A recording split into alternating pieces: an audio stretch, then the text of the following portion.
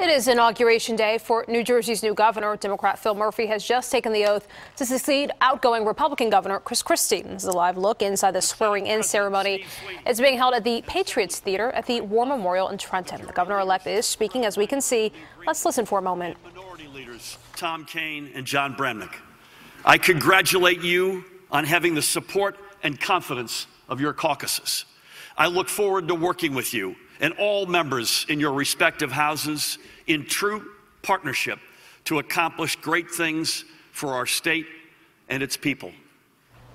And in particular. And we will have much more on New Jersey's new governor later today on Eyewitness News, starting at 5.